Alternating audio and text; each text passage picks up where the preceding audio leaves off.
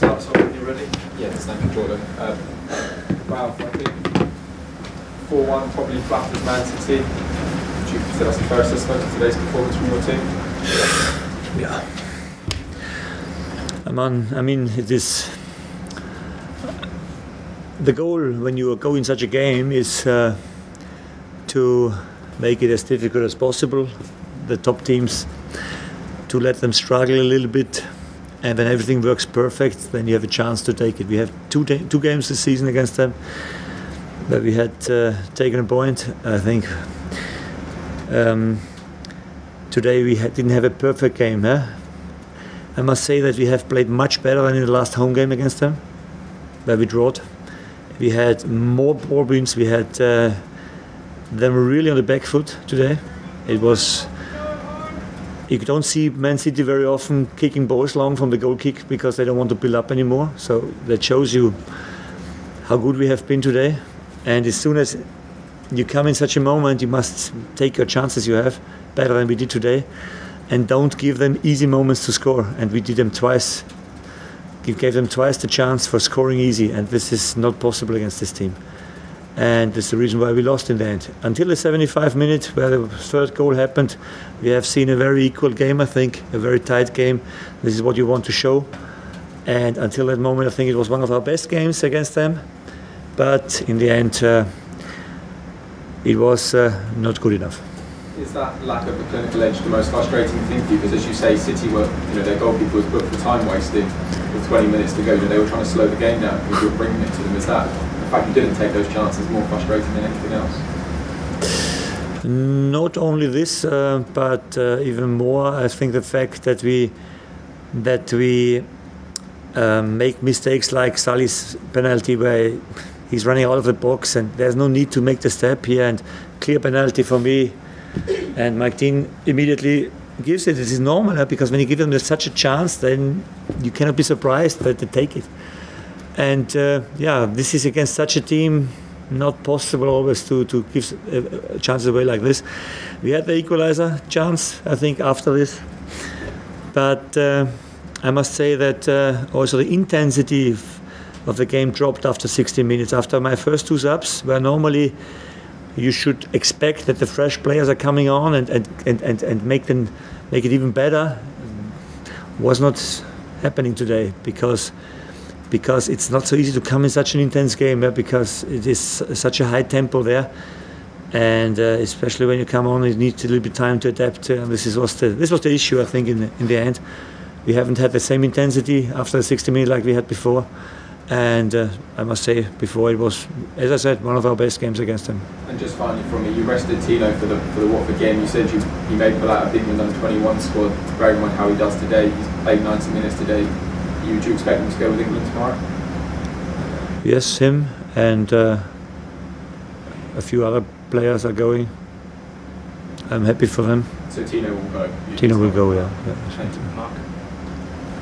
Ralph, how much damage has this done to the mindset of the group? Because you've had such a fantastic season, you've been so positive in so many ways, but recently form's just tailed off. No, not the minimum damage, I think, because we can be proud today for what we have done. I must say, I haven't seen so many teams playing against Man City like we did today, to be honest. And this is very positive for me, and shows what we are able to do and what we are able to give. And I think everybody in the stadium today enjoyed the game. Everybody saw a team here fighting for everything, and this is what we want to do. And it worked very good today, I must say. The game against the ball they tried everything, and it is super tough against them. And they never found the rhythm to play us around until the third goal. And then it is easy, because then you break your mentality. And then this is what Pep knew, I think, also in the first half. They wanted to go for the second goal immediately. We made the equalizer, and the game was open again. And this is what you have to do against such a team. Never hide, try to be brave, and play football also in the right moments. And no, absolutely, very, very proud of what we have done today. Absolutely. How would you take the qualities from today's performance into other matches? Because you always seem to raise your game against Manchester City. You always seem to play well, but. Yeah, no, but I think that also the intensity in the last games up front was not the same like today. And I must say, this had also something to do with the players they have played there up front today. They did a very good job, fantastic runs, and you see how difficult it is then. And yeah, it's a pity that we don't get the reward for this work we have done today. And just finally, obviously international break now, what will you do over the course of the next week or two to try and change things around? You'll obviously lose some players, you'll have a small group to work with. Yeah, recover, recharge the batteries. I think we have another 9 games to go or something like that. 8, 9, I think. Enough work to do to end up as high as possible in the league. And yeah, we need this break now. Guys get a little bit rest, and then we come back hopefully with full batteries, and then we go. Ralph, how do you take that next step? Because it seems so often you're able to match the best teams toe to toe for 60, 70 minutes, but like today, individual mistakes cost you. How do you take that next step to make it more consistent? Well, I think we have shown this season also that we can play longer than only 60 minutes. We drawed against them twice in the league. I mean, I haven't seen a lot of teams doing this. So, but no, there must be a different.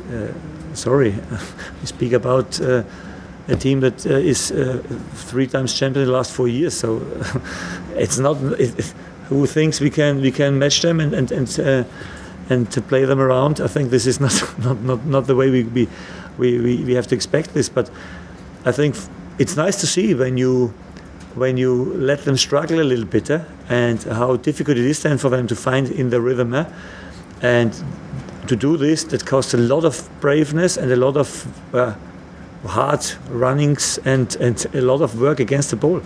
But when you do this, also this team can struggle, and also this team can get some issues. And this is very, very, this is what Pep always says, that it makes him better when he sees that he plays against a team that gives him something to think about. And I think we did today, definitely. Ralph, does the international break come at a good time? It comes always on a good time. Absolutely, because it's an intense time between the international. The last one we had, I think, in November, and then we had a break in January. But it's good. It's good to have. Sorry. No young Bednarek is. Yeah. Is he okay? He's absolutely okay. Yeah. He has a big game for Poland next week. And it seemed to me that he's not 100% with his mind for us here today. I think I didn't want to take the risk that he, in some moments, maybe doesn't make the last step to hurt himself or something. And in this game, you need players. They do this. I was just going to focus on the Shea Adams chance. Can you just talk me through your... I haven't seen it again. I only know that it was a big one, and we played it fantastic before, because Moy was especially what we tried to do, come with the first touch in behind the high line they had very often. We did it in some moments very good. Armour's chance in the first half, and we had a few good moments, and yeah, I haven't seen how big this chance was, but I think it was a big one. Yeah. Okay, thanks so much everyone. Thanks a lot. Thank you. Have a good break. You too. Who has it?